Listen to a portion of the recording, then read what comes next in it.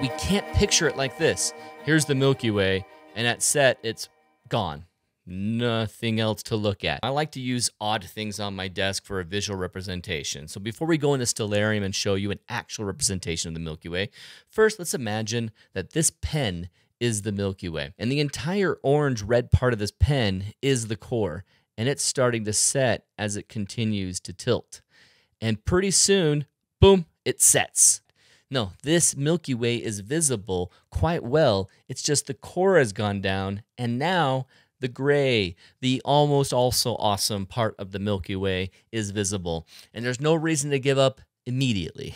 However, when a big part of that core starts setting for me, I'm kind of done. So looking in Stellarium, the Stellarium app is totally free. Download it at stellarium.org. Right here at this 0 mark, let me get rid of the whole landscape. Everything above this line is in my hemisphere. And as it's on this side of the hemisphere, then it's declared above and visible, even though it's not taking into account any man-made objects and mountains that might be in the way. So we're going to use Sagittarius A East to show off this exact position of the Sagittarius A asterisk, a radio signal that is the center of our galaxy. So when people say the Milky Way core has set, they're talking about this part of it. It's saying that here, this has fully set by 1239. Boom, there it is, underneath the horizon.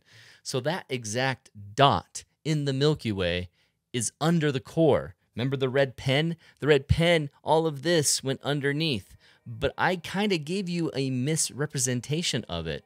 You should look more like this. Now we have a red core that has a dot in the center. Pen goes underneath the horizon. It's still pretty visible, and then the black dot is under. Oh, Milky Way has set. That is the mistake of calling it Milky Way has set. We should try in the future to think about that little tiny dot in the center of the Milky Way core as Sagittarius A, and once Sagittarius A asterisk has set, that radio signal that is the black hole, now that has set, but you still have the Milky Way. So that core, it's gonna dip on you, but it's still pretty terrific. Look at all that you can capture in the night sky. This is definitely lesser than this, and both are when they're technically Milky Way core has been set.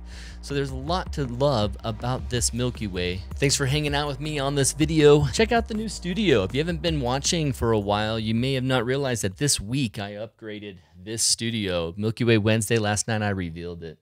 I'm loving it. It's fantastic. Oh, click subscribe button up here and watch this recommended video. And if you want, join me for a workshop on this button down here. See ya.